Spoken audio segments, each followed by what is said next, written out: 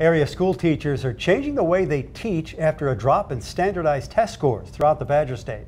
News 9's Victoria Saha joins us live in Wausau with what you need to know. Hey, Victoria. Hey, Phil. Well, Wisconsin schools saw a decrease in the 2018-2019 school year in math and English. And teachers here at Newman Catholic say that they are hoping this trend doesn't stick around much longer.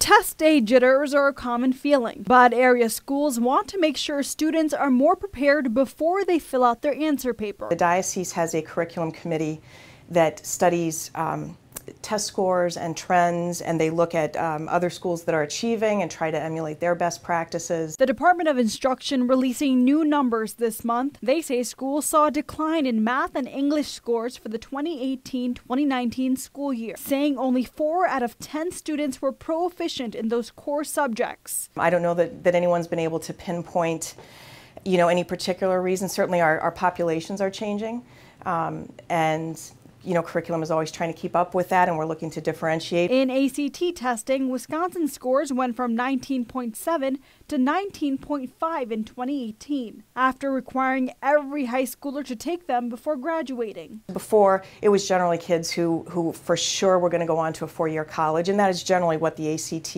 is a predictor of. Even though kindergartners in the state of Wisconsin aren't tested until 3rd grade, teachers here at Newman Catholic School say that the math and literacy skills they learn in kindergarten are key to their growth.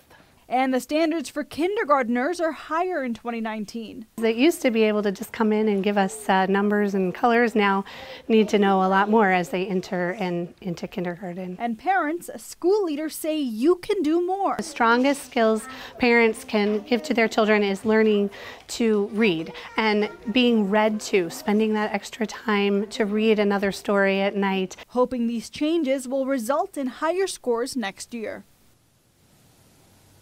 And parents and teachers and students can also log into the academic curriculum page on the school's website. Over there, they have a description of what's expected for each grade level.